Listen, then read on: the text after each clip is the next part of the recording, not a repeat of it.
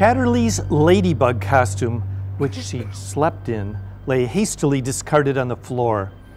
Also on the floor was her inhaler next to her blue purse, spilling its contents. Patton picked up the inhaler and pressed down.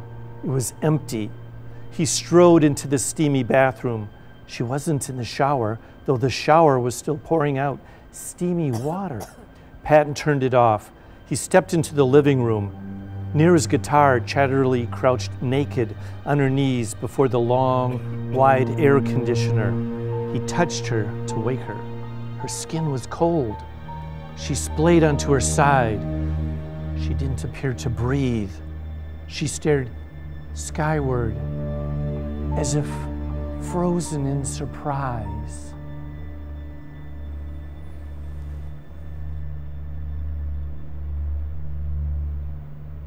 So ends the first chapter.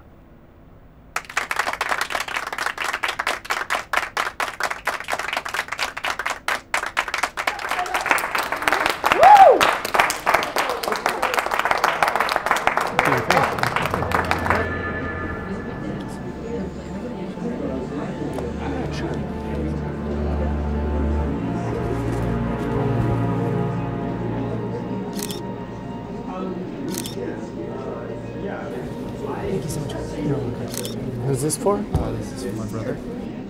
Kyle. Kyle, all right. Love your book. Oh, thank you, thank you, thank you.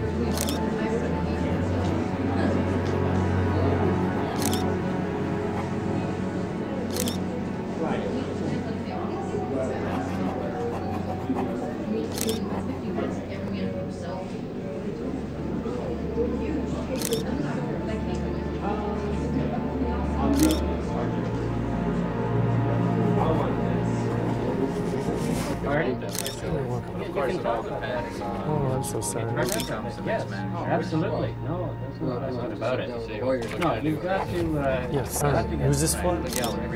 You need this.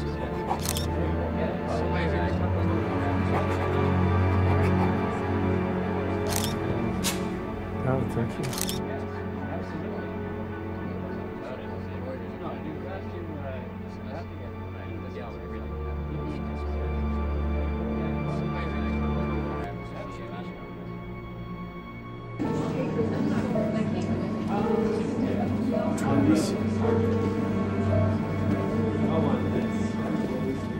What's this for? Sorry I missed the reading.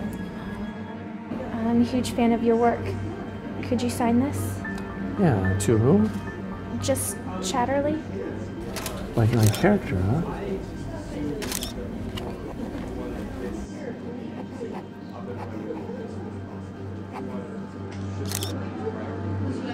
Thank you, that's what I wanted, Patton.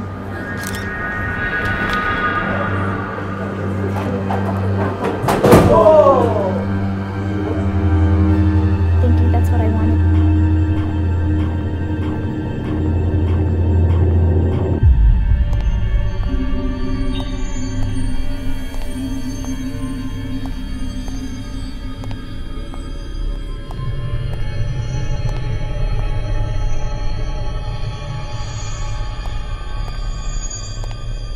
Housekeeping?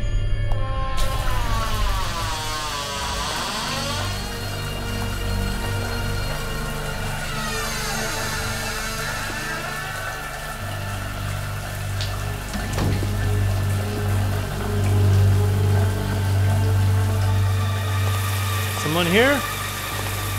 Hello?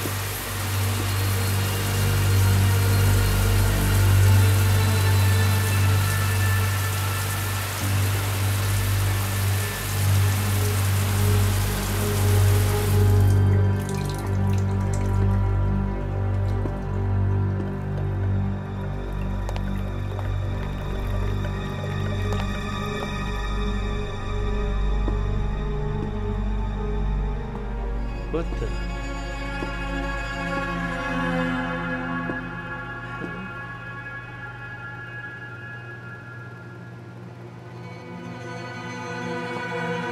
Hello? Anyone here? Hello?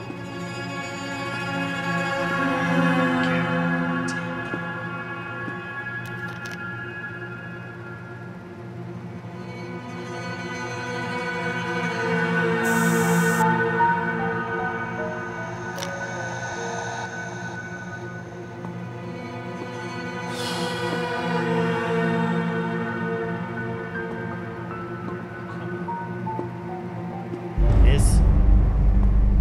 I've had enough. Miss?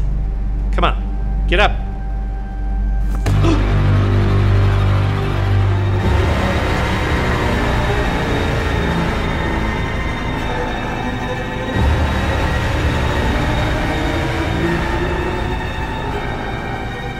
not me. Let me go. There's something wrong here.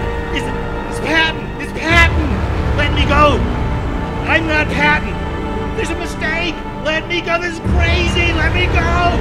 Let me go. This is wrong. This is not me. It's Patton. Patton, do you understand?